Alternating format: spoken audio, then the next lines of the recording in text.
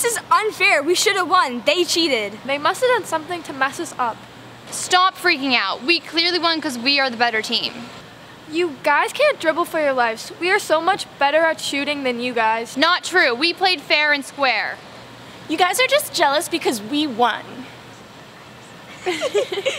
Hey guys, cut it out. You play the game for fun. And that fun doesn't come from bringing other people down. Hey, maybe we shouldn't be so mean to them. I mean, they're just upset because they lost, and we should try to be the bigger people and let it go over our heads.